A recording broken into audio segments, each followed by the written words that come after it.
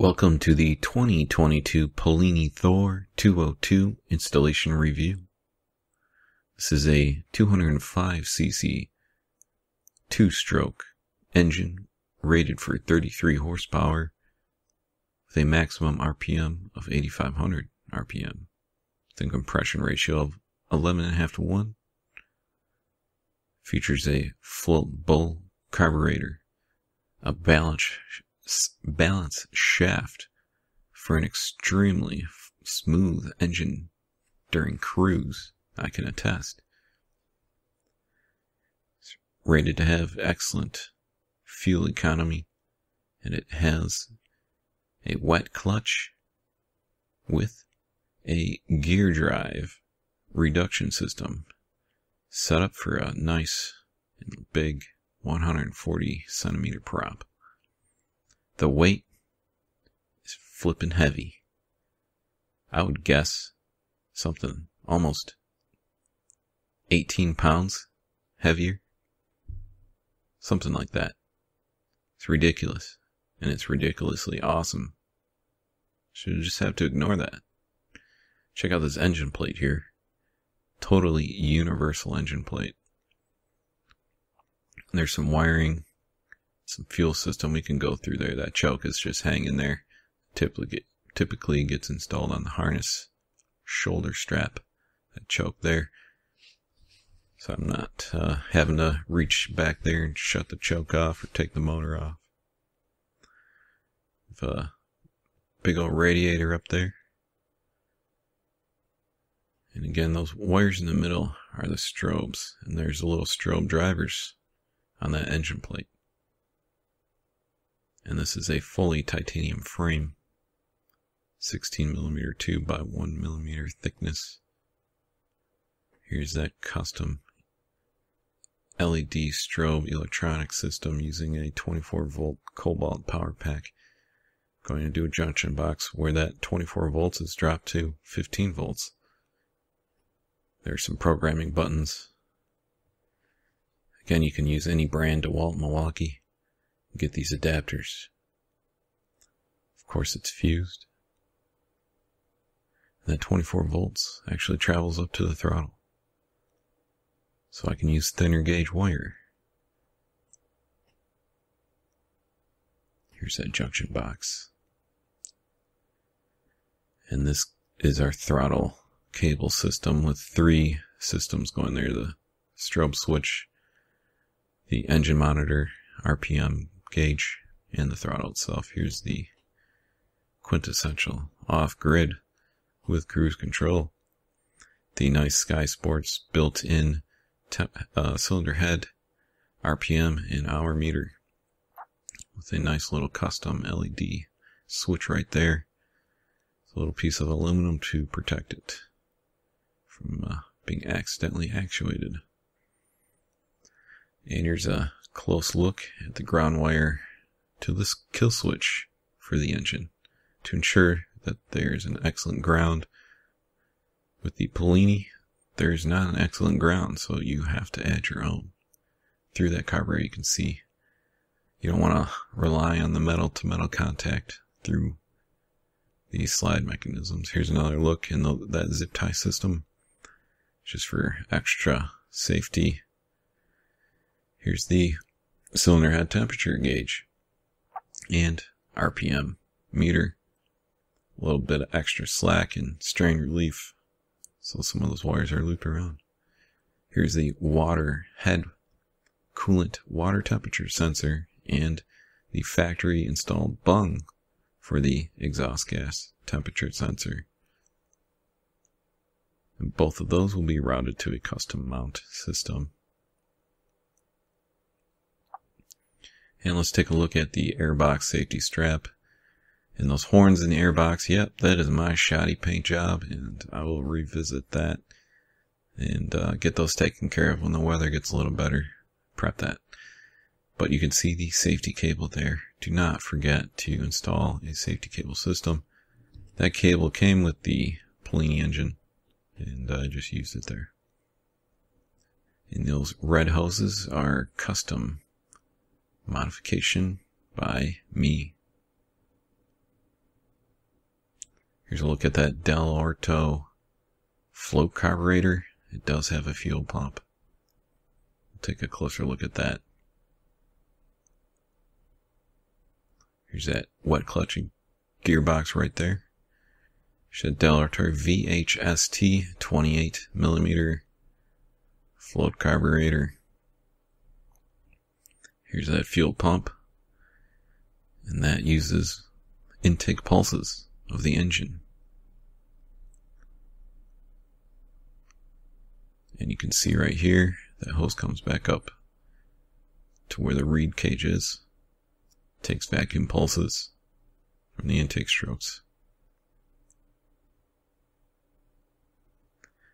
Here's the classic Polini drain funnel. So that is a funnel right there to funnel various drains from the carburetor system, including the manual drain for the bull for the very easy main jet changes. We can follow that down. See the feed system, and that continues down. And you can actually route that to the gas tank, which I may go ahead and do. But this is sort of the first shot. Get her done. Let's take a look at the fuel filter on the gas tank vent. You always want to filter the vented air. So as gasoline is used by the engine, you must have makeup air. Otherwise the gas tank would collapse. And up top on the Polini Thor 202 specific, this is a factory vent hole. This is where you'd put that one-way valve and filter. So I'll relocate that vent up top. Here's that gas tank, extra large. I believe it is you can squeeze 15 liters into this tank. And they're supposed to have a redesigned tank. Fairly simple.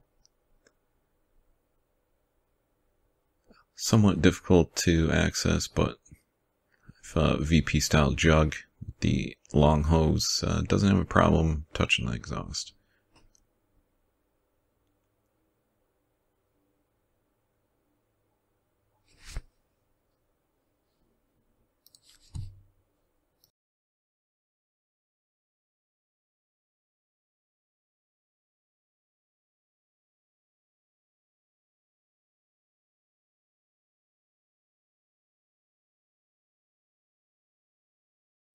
Okay, let's take a quick peek at the pole starter.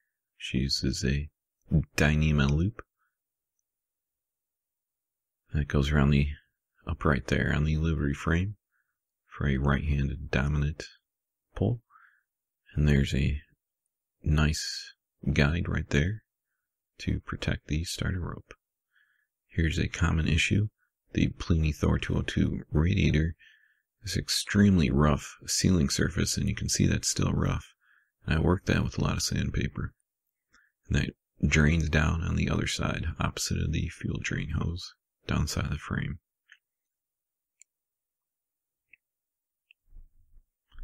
Let's look at the Liberty Total Control fully adjustable system. You can see this is a gooseneck mount and is adjustable up and down, in and out. And the little cups here are different lengths for the built-in torque compensation by shifting the weights pilot to one side. Have these adjusted slightly above factory. And we'll move on into the apco Super Light Mark II harness, SLT Mark II.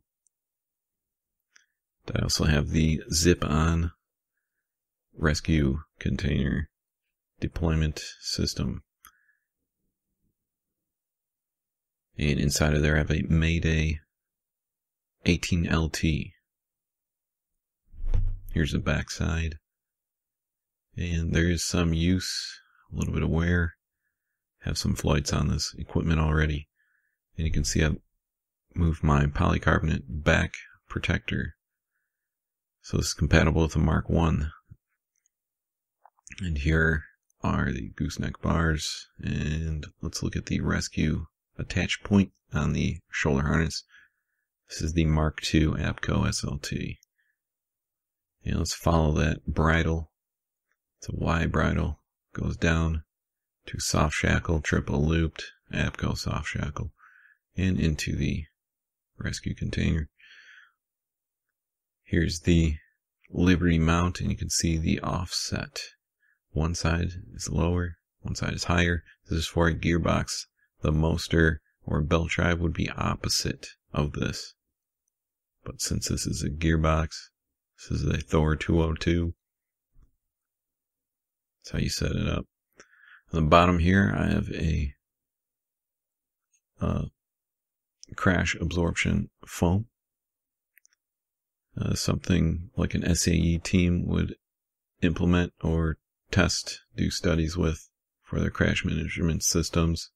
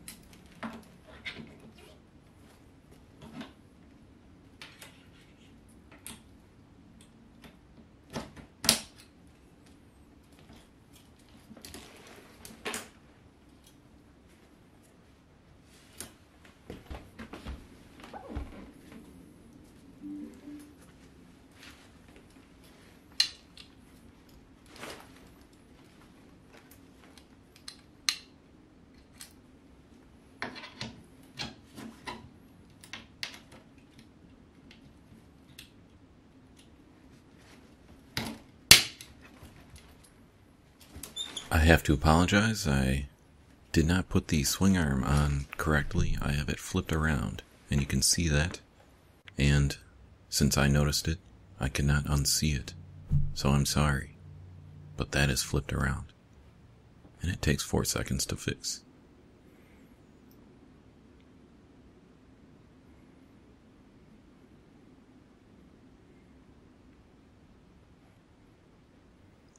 Let's look at the rescue system routing again. Here's the bridle. And you must make sure it is on the outside of everything, including instrumentation. Those little EGT thermocouple wires there, those must go under the bridle.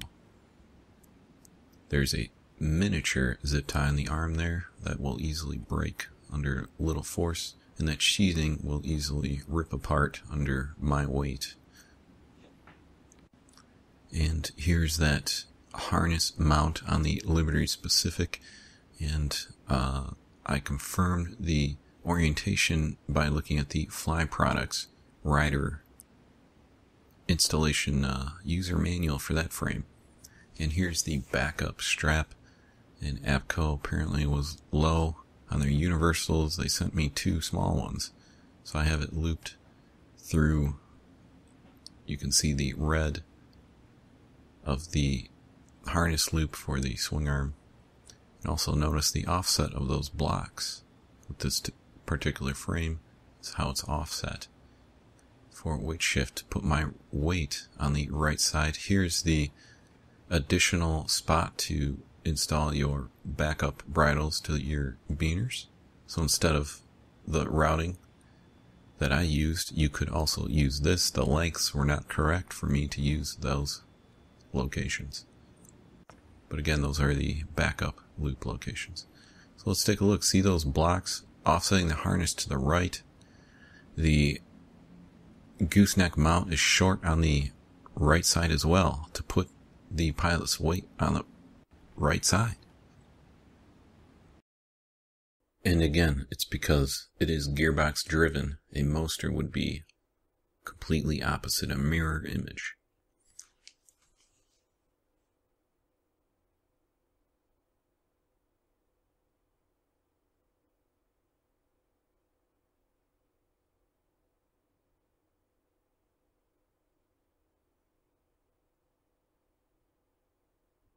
Here on the Polini Thor 202 is the gearbox vent and fill hole.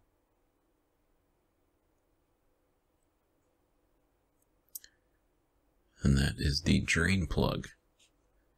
And I would recommend, this is a maintenance item that you'd want to change out 5 to 10 hours. There's a vent hole there in the overflow. I find that 100 milliliters actually overflows. And let's take a look at the strobe system. I'm running 2 Whelen VTX 609 strobe lights. Victor Tango X-Ray 609 is the part number. These are the R models for red. And these are synchronized with each other, as well as they're programmable. And these use some custom mounts. Typically, these are installed inside of a headlight or brake light housing. So these are some extremely lightweight and simple mounts.